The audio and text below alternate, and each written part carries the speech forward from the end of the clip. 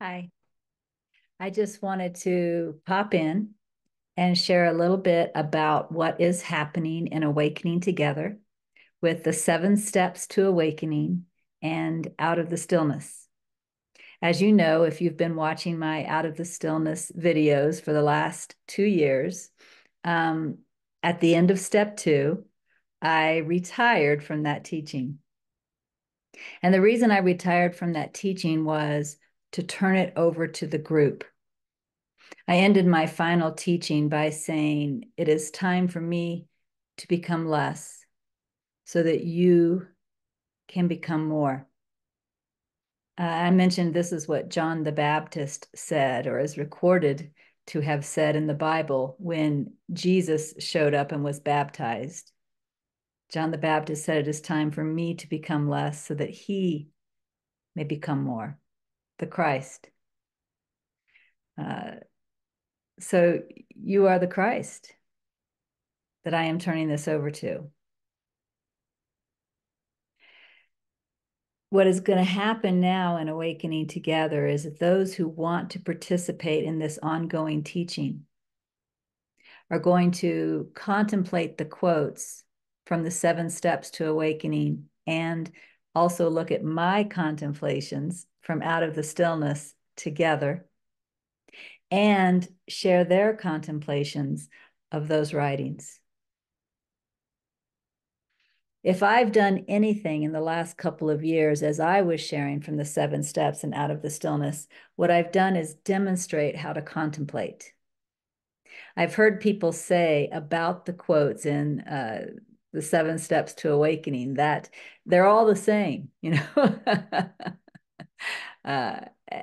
so people felt like they were having challenges contemplating the quotes and getting richer and deeper wisdom out of them because they just saw the quotes as all the same. And in some ways, it's true that the quotes are all the same. They're all pointing to the same truth. But what I demonstrated through Out of the Stillness is how you can contemplate the quotes a little bit differently each time. And so now that I've set the example, it's time for you to contemplate. And when the group begins contemplating together, you're going to begin with step 3. Step 3 is a really important step because that step, the objective of that step, is to expose the ego. What you will see in Out of the Stillness is how I contemplated the quotes as I was exposing the ego here. But it doesn't really do you a lot of good to watch Regina expose the ego. It's more important for you to expose the ego. So when you contemplate those step 3 quotes, that's really the point of view you want to have. How can this quote help me to expose the ego? And again, you'll still have Out of the Stillness, you'll still have my contemplations as a demonstration of how I did that. But your contemplations aren't necessarily going to look like mine. In fact, the first week has already occurred, and I'm going to point you to that audio in a moment. But when people were contemplating the first quote from step 3, they did not contemplate it like I did. In fact, let me just pull this out and we'll look at that quote briefly together. So this is the first quote from Sri Ramana Maharshi, quote number 525. So long as one retains a trace of individuality, one is a seeker still, and not a true seer, effort-free, even though one's penance and one's powers may be wonderful indeed. So what the group seemed to mostly focus on was the word seeker and not a true seer, effort-free. Some people, for example, talked about their judgments that they might have against seeing themselves as still a seeker or not seeing themselves as yet a seer. And that's perfect. You know, whatever jumps out at you in the quote to contemplate now is what you are to contemplate now. That's just not what jumped out at me when I contemplated, because when I first contemplated this quote, you know, a few years back, whenever that was, I had no challenge seeing myself as a seeker still. So that part of the quote didn't jump out at me. What jumped out as me is, so long as one retains a trace of individuality. And when I contemplated that quote, I kind of asked, well, how am I retaining my sense of individuality? And I saw that whenever I basically was comparing myself to others or judging others and seeing differences between them and me, I was maintaining me. And that became the focus of my contemplation, which is number 525 and Out of the Stillness. Something else might jump out at you. So when we contemplate these quotes, it's really important to know we aren't trying to get to a right answer. We aren't trying to say in our own words what this quote meant, which is kind of defining the quote.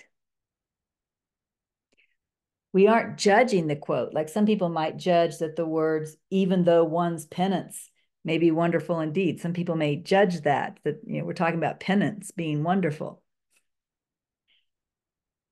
The purpose of contemplating a step 3 quote, in fact, here's the objective of step 3. See how the imposter self perpetuates its imaginary self and all illusion and suffering. So when I contemplate this quote, what I'm doing is, how can this quote help me see how the ego perpetuates itself, all illusion and all suffering in my case? So long as one retains a trace of individuality, one is a seeker still, and not a true seer effort free, even though one's penance and one's powers may be wonderful indeed. What is in that quote for me that helps expose the ego here, the ego's defense mechanisms here, how the ego plays here? Now, of course, that's only for step 3. Each step in the 7 steps to awakening has its own objective. But let me show you something. If we go to the Awakening Together website, and based on how the website is organized right now, here's Regina's audios.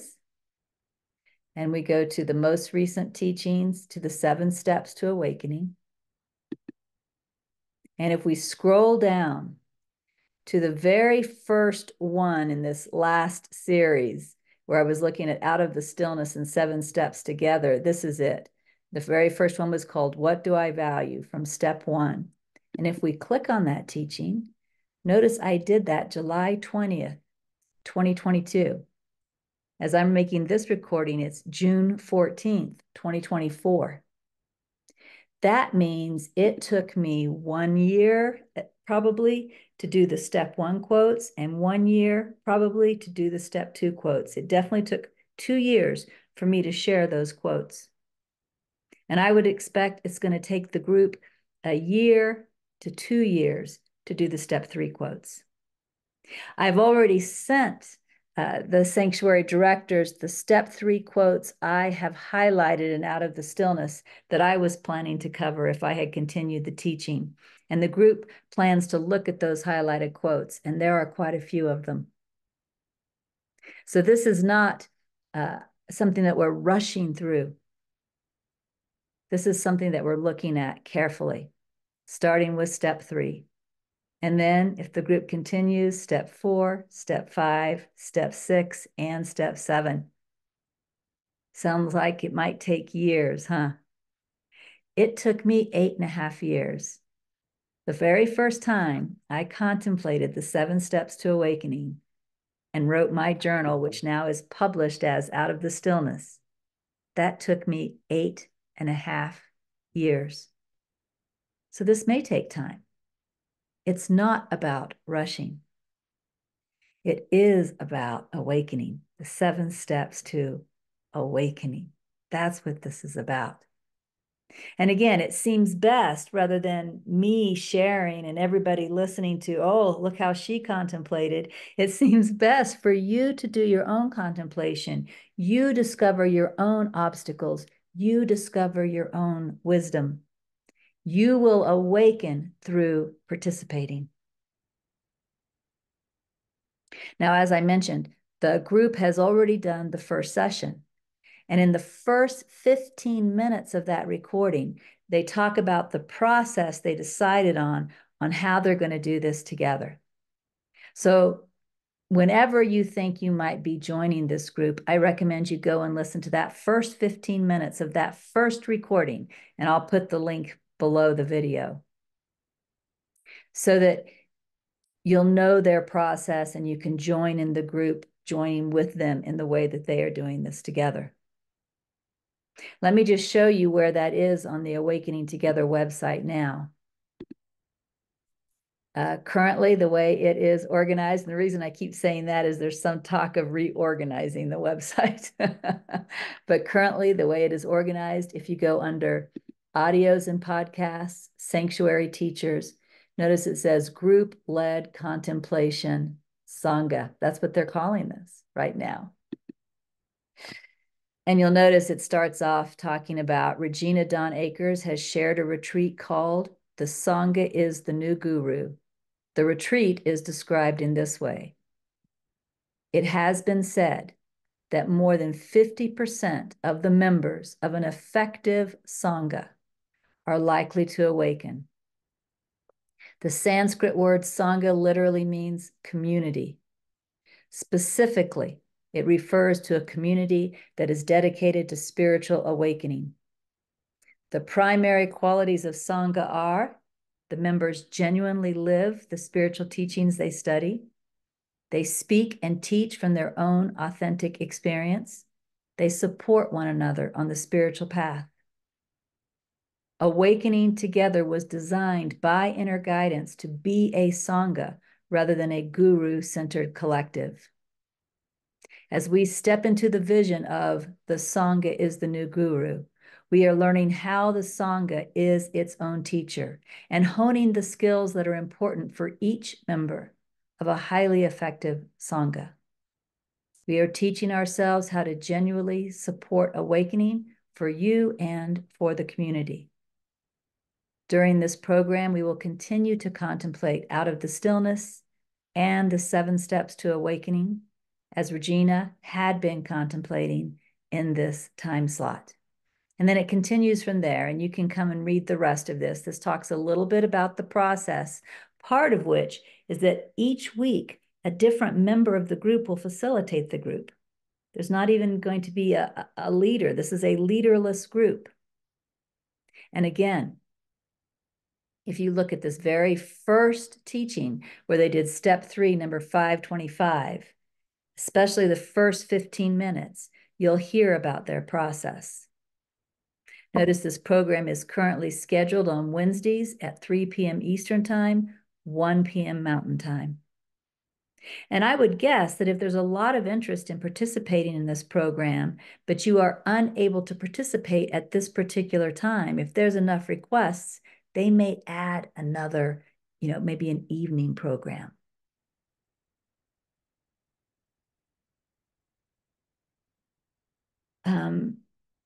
I also want to show you, if you go to Amazon, again, the 7 Steps to Awakening, you can order it from Amazon. There's also a newer edition of this book, and it has a slightly different cover. The insides are minor. I think there were a couple of typos that Michael Langford corrected, and that's about it. So it doesn't really matter whether you get the older version with the red flower or the newer version with the orange flower. Again, this is the red flowers. Also, when you go to Amazon, you'll be able to find Out of the Stillness. And to fully participate, you will need a copy of both of those books.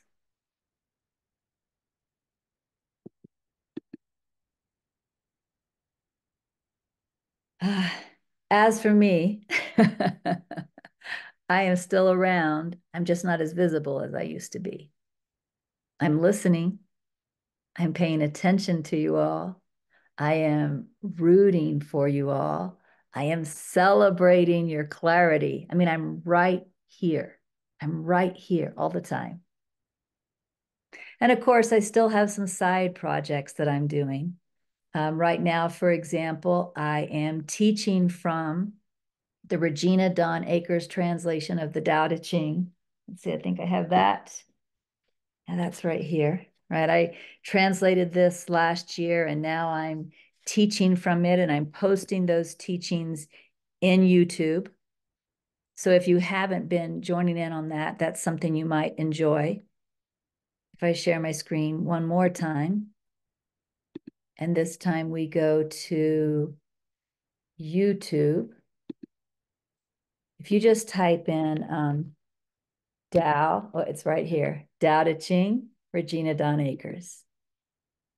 You'll come and you can view the full playlist and you can listen to whichever recording you are ready for now. I have recorded up to chapter 23 and I plan on continuing this. This again may take me a couple of years. Nobody's rushing. And what I do in this particular series is I show you why I translated each chapter the way I did, how some others may have translated it. We talk about the teaching in the chapter, the meaning of the chapter, and I give an assignment to help us practice that chapter because this is titled Tao Te Ching, an interpretive translation to live by. We want to live by it. So there's like an assignment at the end of each recording. And there may be other projects in the future. Who knows? So I am still around, but I don't want to become an obstacle. Some of you may know me. You may know that one of the very first things that happened prior to me becoming a teacher or prior to me scribing with inner wisdom was that I had a vision. I had a vision that we were all in this deep, dark cavern that was completely dark. You couldn't even see your hand in front of your face. You couldn't see anything. But intuitively, I knew there were like, several ways to get out of the cavern. People just couldn't find those ways because of the darkness. And in this vision, I had an armful of lit candles. And what happened is people would come up to me one at a time and I would hand them a candle. They would take the candle and they would find their own passageway and follow it out.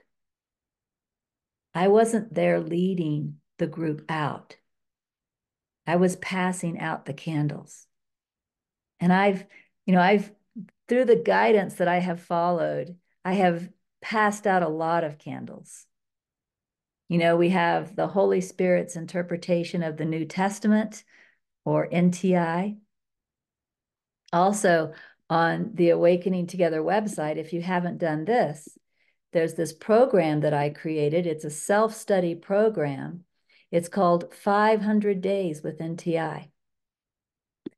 And, one group who decided to go through this 500 days together, when they first started, I think there was this feeling of, oh, wow, 500 whole days. This is going to take forever. Like some of you may be feeling about the 7 Steps Sangha. But they're just about done. In fact, they just finished day 488. And they're talking about how fast it went and how they could have used 1,000 days with NTI. So you might want to try the self-study program, 500 Days with NTI. And this page will talk about how to do it. I've also created the Gentle Healing program. And if you pay attention to Awakening Together, that's a 3.5-year program. But if you pay attention to Awakening Together, you'll see when new classes start. I created the Minister Preparation Program, MPP, for Awakening Together. And even if you don't want to be a minister, that program allows you to repeatedly go within and contemplate multiple teachings And it both strengthens your own ability to hear inner wisdom, and it helps you to see the same truth in multiple symbols. That's a 2-year program. I don't have it with me right here, but another thing that was scribed through me was the teachings of Inner Ramana. If you want something small and simple, but something to practice that will help you awaken, go to the teachings of Inner Ramana. Or there's the Thoughts of Awakening, 365 contemplations. That will take you a year. You could go through those. And I'm sure there are other candles I'm forgetting right now.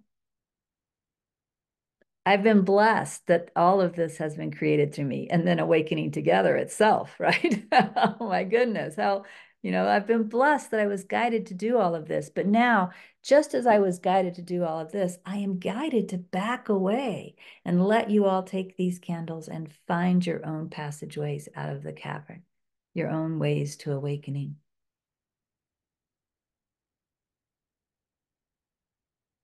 So I'm still here, but I'm much less. And I'm so excited to watch you become more and more and more of the Christ, of the awakened one. More full in your wisdom and your clarity and your joy. And I'll be listening. Bye.